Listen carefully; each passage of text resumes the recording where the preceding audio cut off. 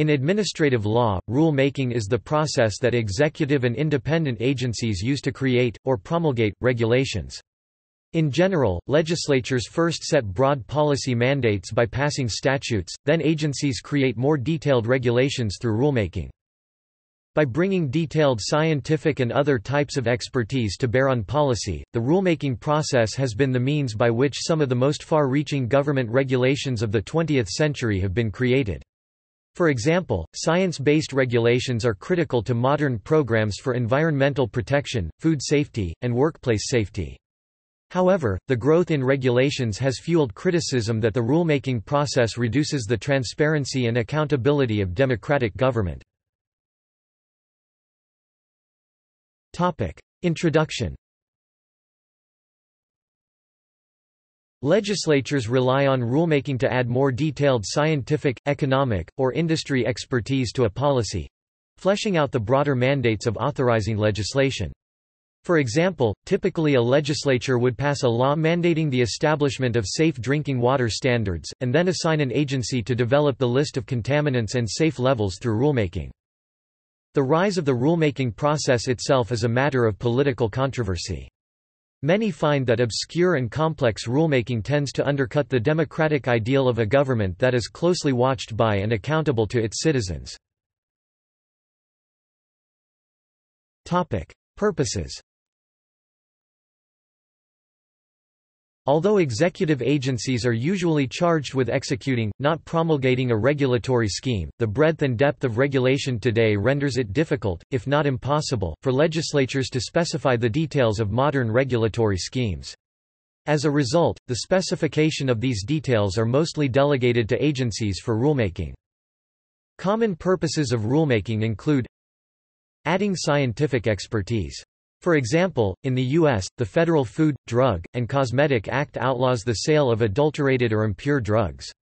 The act requires that the Department of Health and Human Services promulgate regulations establishing which laboratory tests to use to test the purity of each drug. Adding implementation detail. Legislation on automobile fuel efficiency, for example, often delegates the development of the actual engine tests used to calculate city mileage and highway mileage. Adding industry expertise. The U.S. Clean Air Act and Clean Water Act require the United States Environmental Protection Agency to determine the appropriate emissions control technologies on an industry-by-industry basis. Adding flexibility. More detailed regulations allow for more nuanced approaches to various conditions than a single legislative standard could. Moreover, regulations tend to be more easily changed as new data or technologies emerge. Finding compromise.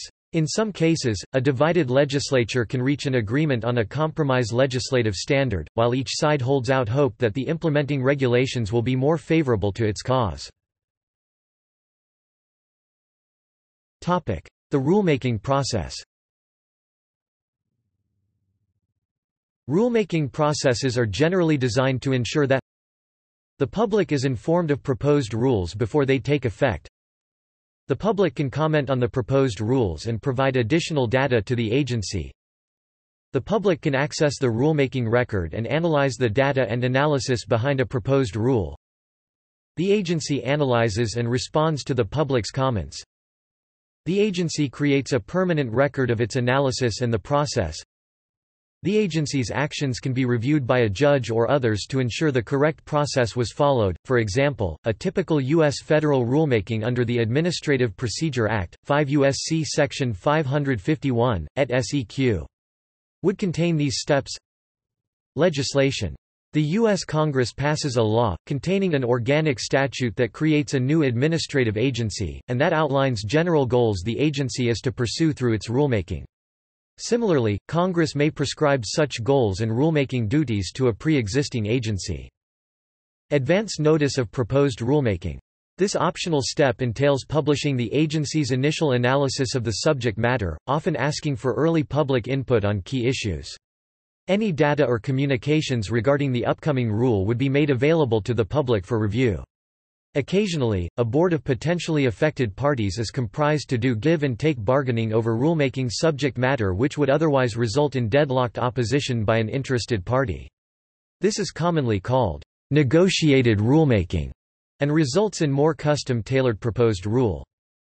Proposed rule. In this step, the agency publishes the actual proposed regulatory language in the Federal Register, in which a discussion of the justification and analysis behind the rule is printed, as well as the agency's response to any public comment on the advance notice. Public comment. Once a proposed rule is published in the Federal Register, a public comment period begins, allowing the public to submit written comments to the agency. Most agencies are required to respond to every issue raised in the comments. Depending on the complexity of the rule, comment periods may last for 30 to even 180 days. Final rule. Usually, the proposed rule becomes the final rule with some minor modifications. In this step, the agency publishes a full response to issues raised by public comments and an updated analysis and justification for the rule, including an analysis of any new data submitted by the public. In some cases, the agency may publish a second draft proposed rule, especially if the new draft is so different from the proposed rule that it raises new issues that have not been submitted to public comment. This again appears in the Federal Register, and if no further steps are taken by the public or interested parties, is codified into the Code of Federal Regulations. Judicial review. In some cases, members of the public or regulated parties file a lawsuit alleging that the rulemaking is improper. While courts generally offer significant deference to the agency's technical expertise, they do review closely whether the regulation exceeds the rulemaking authority granted by the authorizing legislation and whether the agency properly followed the process for public notice and comment. Effective date. Except in extraordinary circumstances, the rule does not become effective for some time after its initial publication to allow regulated parties to come into compliance. Some rules provide several years for compliance. Hybrid rulemaking. Not a legal term of art, but describes the kind of rulemaking performed by agencies that is somewhere between formal with a hearing and record and informal with the notice and comment procedures described above. Hybrid rulemaking generally subsumes procedural aspects reserved for adjudication, such as a formal hearing in which interested parties are sworn and subject to cross-examination.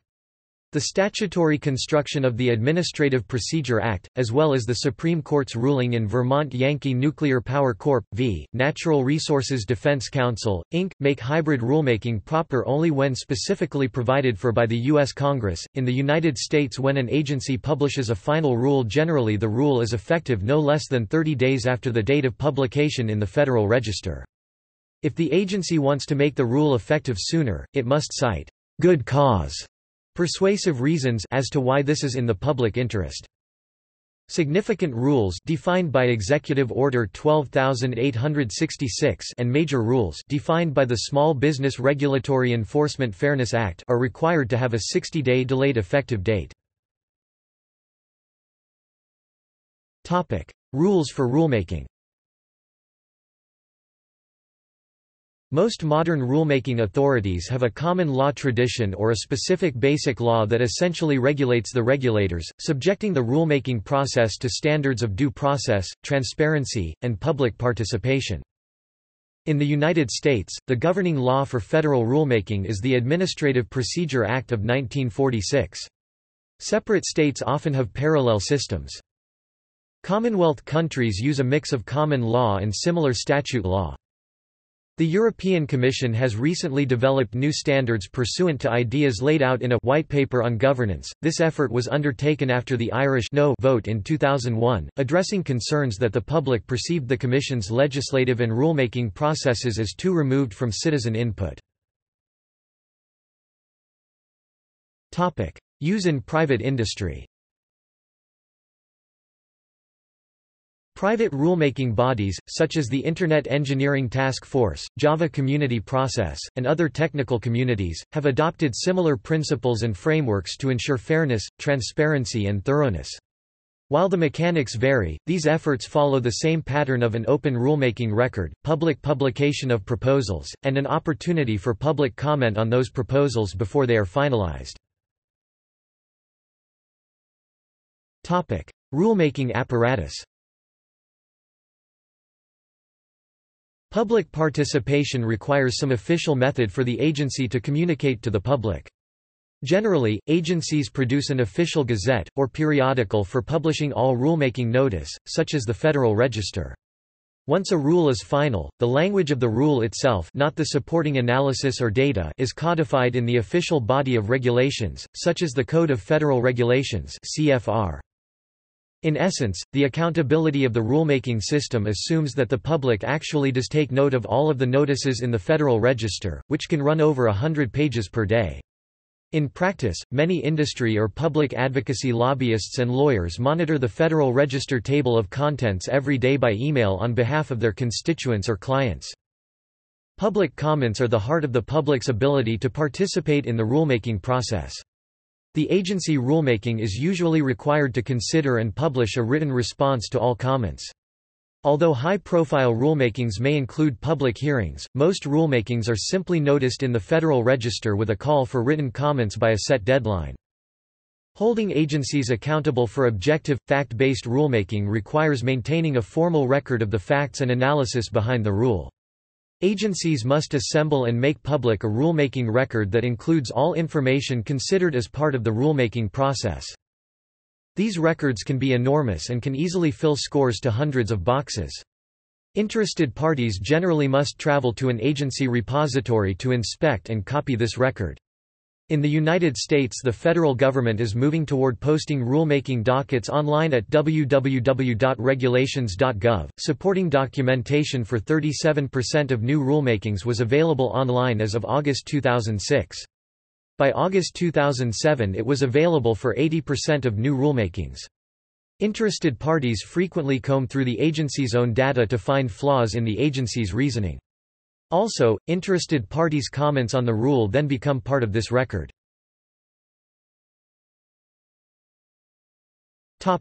Rulemaking and the courts. In the U.S., interested parties can sue to have a judge review the rulemaking process once the rule is finalized. Interested parties frequently sue the rulemaking agency, asking the court to order the agency to reconsider. For example, environmental groups may sue, claiming that the rule is too lax on industry, or industry groups may sue, claiming that the rule is too onerous. Traditionally, courts are reluctant to step into the shoes of the technical experts and reopen the decisions made in the agency's detailed analysis. However, courts do review whether a rulemaking meets the standards for the rulemaking process. The basis of this review by the courts may be limited to certain questions of fairness or the procedures that ensure that both sides of a dispute are treated equally before any decision-making occurs, or that the decision is not patently unreasonable under Canadian law or Wensbury unreasonableness under British law or similar doctrines described below. These powers of review of administrative decision, while often governed by statute, were originally developed out of the royal prerogative writs of English law such as the writ of mandamus and the writ of certiorari. Thus, it is not enough to simply claim that the rulemaking agency could have done a better job. Instead, under U.S. administrative law, to ask the court to order changes in a rule, a party must argue that the rule is arbitrary and capricious and/or unsupported by the record. Most frequently, objectors will argue that, even if the judge is not an expert, the judge can tell that there is an obvious gap in the agency's data or analysis. A court may intervene if it finds that there is no reasonable way that the agency could have drafted the rule, given the evidence in the rulemaking record.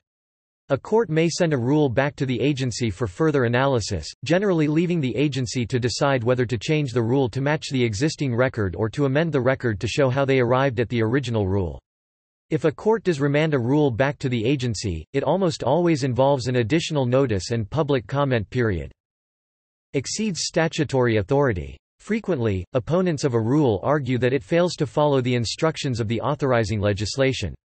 Rules can be found to exceed statutory authority if they are too strict or too lax. If a law instructs an agency to issue regulations to ban a chemical, but the agency issues a rule that instead sets levels for safe use, or vice versa, a court may order the agency to issue a new rule. Bolt out of the blue. Occasionally, interested parties argue that the final rule contains provisions that were never vetted during the public comment period. A court may intervene if it finds that there was no way that the commenting public could have anticipated the new provisions and provided comment. If so, the new provisions are said to be, in a colorful legal phrase, a bolt out of the blue rather than a reasonable course correction during the rulemaking process. Frequently, agencies will vet several options during the proposed rule phase to allow for comment on the full spectrum of rules under consideration. See also: primary and secondary legislation, e-rulemaking, legislative veto. References. External links. The Federal Rulemaking Process, an overview. Congressional Research Service. Public participation in rulemaking. The Reg Map, a chart that gives an overview of the U.S. federal informal rulemaking process.